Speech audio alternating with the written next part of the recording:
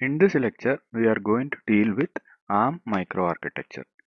So first of all, we would like to understand what do you mean by a microarchitecture. So microarchitecture is nothing but a connection between combinational logic and the architectural state elements or processor state elements. So that if we are expanding the statement, microarchitecture is a specific arrangement of registers, ALU, finite state machines, memory, and other combinational logic circuits which are used for controlling all these processor state elements needed to implement an architecture. So microarchitecture is a collection of all the processor state elements which is defined here along with the combination logic which is controlling these processor state elements. So next we would like to see what is meant by architectural state and instruction set. So a computer architecture is defined by its instruction set and the computer architectural state. So architecture state of ARM processor consists of 16 32-bit registers and status register. So that is meant by the architectural state of ARM processor. Any ARM microarchitecture will be containing all the states. Based on the current architectural state, the processor executes a particular instruction with a particular set of data to produce a new architectural state. Right. That means now the ARM will be in a particular architecture state or ARM operating state. At that moment, the processor will be executing a particular set of instruction. As a result of this instruction, it will move from one architectural state, that is the current architectural state, to a new architectural state. Right? Then some microarchitecture will be containing additional non-architectural states also to simplify the logic or to improve the performance. That means the non-architectural states, if you are telling an example, say an intermediate register for holding an intermediate data, that can be considered as a non-architectural state. Right? So more details we will see later. So non-architectural state, one example is a, say if you are having an intermediate state for holding intermediate result, that will be a non-architectural element. And they will be introduced in order to simplify the logic or to improve the performance. Then in order to make the architectural or microarchitectural design easy, we are going to use these three certain ARM instruction set alone. Right? So based on the ARM instruction set, you are going to design various microarchitectures. In order to make it easy to understand, we are using only three types of instructions. First one is data processing instructions such as add, subtract, and or. Then memory instruction, that is load and store. Finally, branches. We will see one by one in the forthcoming slides. So what is the design process involved in designing a microarchitecture? So for designing a microarchitecture, we should have two interactive parts or interacting parts. First one is known as data path and the second one is known as control unit. So each microarchitecture you can classify it as, say, two subdivisions. It is having two subdivisions, data path and control unit. Data path operates on the different words of data, or it is used for operating data, or it is used for movement of data inside a processor. So data path contains memories, registers, ALUs and multiplexers. But on the other hand, control unit, it receives the current instruction from the data path, right? So it will be controlling the data flow in the data path. That means it will receive the current instruction from the data path and it will tell the data path how to execute the instruction, right? That means control unit is controlling all the operations of the data path. So it receives the current instruction from data path and it will tell the data path how to execute the instruction. Then these are the processor state elements required for designing a microarchitecture for ARM, right? So these are the processor state elements. First one is program counter, register file, status register, instruction memory and data memory. One by one we will see in detail. So what do you mean by program counter? So program counter is a particular register where it is read and written on every cycle independent of the normal register operation, right? So the program counter will be always read and written in all the cycles. So here you can see this is a program counter block. So here PC dash means it is address of the next instruction, right? So next instruction address is given as input to PC, and this dash 32 means it is a 32-bit bus, and the output will be PC. So this PC is nothing but address of current instruction. PC dash means address of next instruction, PC means address of current instruction. So that is meant by program counter. Next one is instruction memory. So instruction memory, you can see it is having only one read port. It is named as A. It takes 32-bit instruction address input, 32-bit address input, because it is an instruction memory, right? So it will take 32-bit address, and from that address it will read the 32-bit instruction, or it is a memory, so you can take it as data. But since it is an instruction memory, it is reading the instruction present in this address, and that instruction will be sent out through this read port, right? So if you are giving a particular address to instruction memory, whatever instruction it is present in that address will be sent out through the read port. That is a function of instruction memory. Next processor state element is register file. So this is a register file. So register file is nothing but it is a 15 element into 32-bit register which holds registers from R0 to R15. That is why it is 15 element. Now we are having 15 registers. Each register is of size 32-bit. That is 15 element into 32-bit. And an additional input R15 which receives input from the PC, right? So it is a 15 element register R0 to R14, and one additional register R15 for receiving the input from the PC. So here you can see it is having two read ports, that is A1 and A2, and one write port, that is A3. So A1 and A2 is used for reading, A3 is used for writing. Each read ports take 4-bit address input, right? So 2 raised to 4 means it will be used for specifying 16 registers, right? So by using this address, you can address 16 registers R0 to R15 including PC. So 4 bits are used for decoding which register you need to read. So here the main function of register file is that when you are giving a particular, you are able to read the content of a particular register in a register file. So how will you decode a particular register? By using this 4-bit code. So if you are giving the 4-bit code as 0000, you are selecting R0. So the R0 content will be read out. If you are giving it as 0001, then that means you are configuring R1. R1 register content will be sent out through this RD1, like that. So here you can see two read ports are there, A1 and A2, and one write port is there, right? So the for read port, RD1 and RD2 will be the read port. Corresponding address should be given here. Write port will be W3. Corresponding address should be given here. So if you want to read two registers, the first register should be decoded here. Second register should be decoded here, right? So first register content will be sent out through this. Second register content will be sent out through this. It is in the case of read.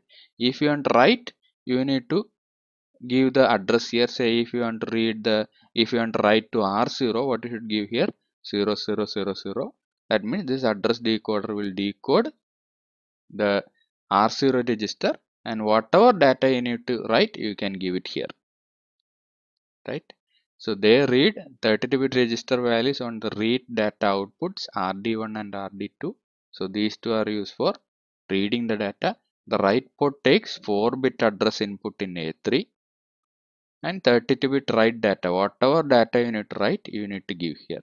Whatever data you want to read, you will be reading from here. Whatever data you need to write, you will be writing from here. And there is a separate write enable for performing the write into the register file. So if you want to write something, you should assert this signal, and in the next rising edge of the clock, then the data will be written to it. So if you want to read, you can directly read, no need of any enable signal. But if you want to write, you need to make this write enable as 1, then in the next rising edge it will be written, right? Then a read of R15, that is this one, will return PC plus 8 address value, right? So if you are reading from R15, you will be getting whatever PC content is there, it will be added with 8. The next processor element or state element is data memory. So it is having a single read port, that is RD, and a single write port, WD, right? And if its write enable is asserted, then the data will be written on to the data memory. So here data memory, you by using this data memory, you can read and write data. So if you want to read something from a data memory, the data memory address, 32-bit address you should give here, then corresponding content of that address will be sent out through this RD, right? At that time write enable will be 0. Similarly, if you want to write something into data memory, you need to give that corresponding address for writing here. Then you should give the data in write port, then with the write enable as 1, and in the next rising edge of the clock data will be written. So it is same as the previous one, register file writing. So if you want to write something, the corresponding address you should give here, data you should give here, right? Then W should be made as 1, and in the next rising edge of the clock, whatever data you have given here will be written on to this address.